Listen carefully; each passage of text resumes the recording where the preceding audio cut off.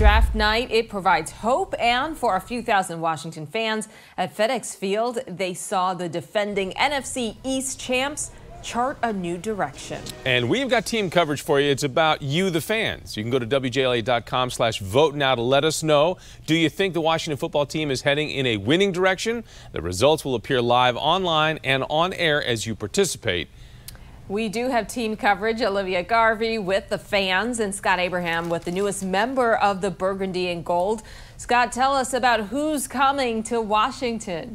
Yeah, Michelle and Jonathan, get to know the name Jamin Davis. The junior linebacker from Kentucky is the newest member of the Burgundy and Gold. With the 19th overall pick, Washington adding another big piece to their defense. Davis has a motor, a tackling machine that can make a play anywhere on the football field. He's been compared to another linebacker Ron Rivera liked from his days in Carolina, Thomas Davis. A short time ago, Jamin talking to local reporters on a conference call.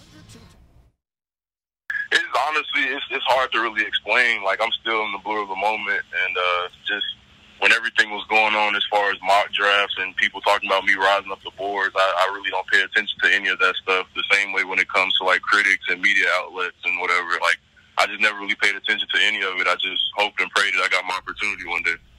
Yeah, welcome to Washington, Jamin Davis. Now, Washington has now taken a defensive player in the first round each of the last 5 years. Now, if you remember last year's draft, everything was virtual. This year, the fans were out in force, not just in Cleveland, but Landover too. Olivia Garvey with Washington football fans thrilled to be back as the team begins to defend its division championship.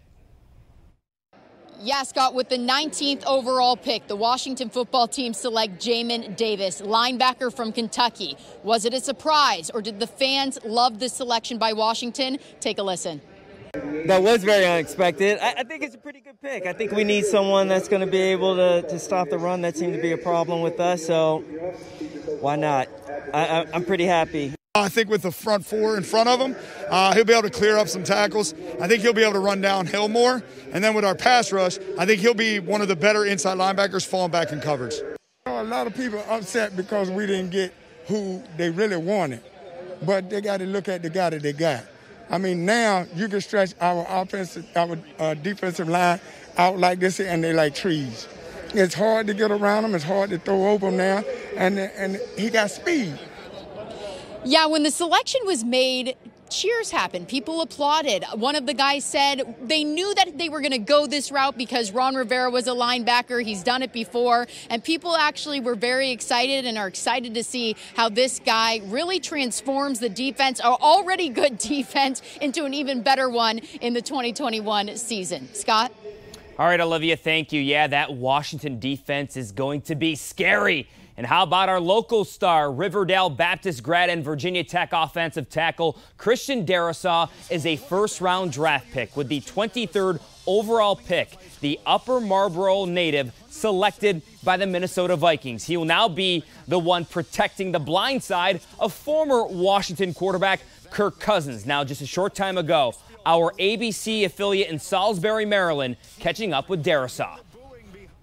It's like all the hard work, and it's like everything I've been through. Like, my journey wasn't like original journey like how everyone else was. Like, two-star kid coming out of PG County, had to go to prep school for half a semester, and then go to Virginia Tech and basically get out the mud. And that's what I did. And just having that chip on my shoulder, and finally getting here, it's like I know I'm not done yet, and like my foot is on the throttle.